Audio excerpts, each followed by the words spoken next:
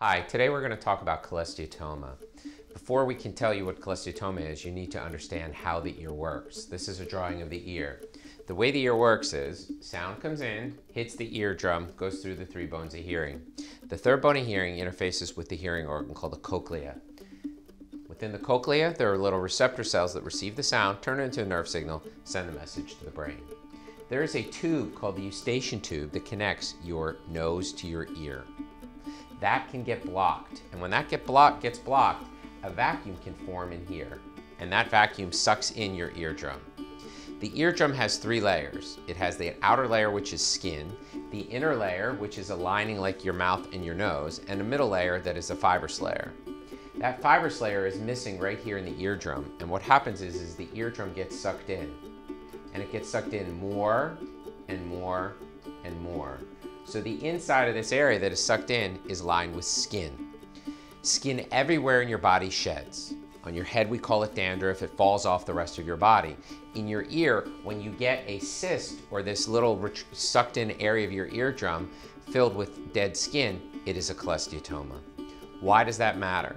This can continue to grow and it can erode into a lot of the vital structures that are in this area. It can erode into your ear bones, and so oftentimes the most common symptom is hearing loss.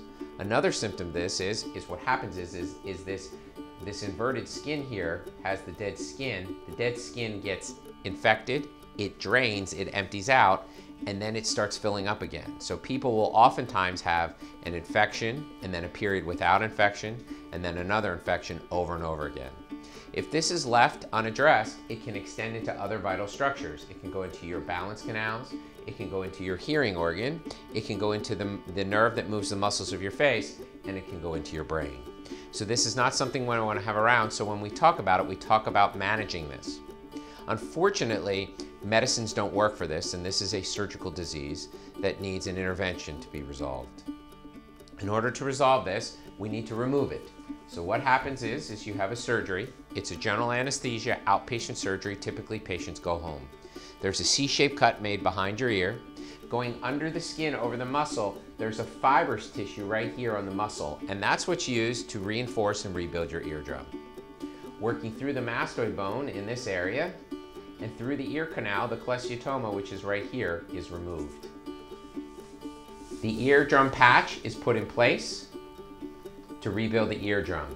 If the bones of hearing were invaded, they will be replaced with an artificial bone, and then the entire reconstruction will be filled with packing. A dissolvable packing will be put here in the middle ear where the ear bones are, and here in the ear canal. This enables the patch in the eardrum to heal in place. Sometimes the cholesteatoma is very extensive and the bottom of the ear needs to be scraped. If we scrape the bottom of the ear here, you have a raw surface, and you have a raw surface from the patch that we took here to put the eardrum. If you put two raw surfaces together in the body, there's a tendency for scar to develop. And what can happen is the whole ear will fill with scar. This is not a good way for you to hear because a brick of scar does not conduct sound very well for you to be able to hear. To prevent that, what happens is a piece of plastic is put into your ear here. It prevents the scarring between the two areas.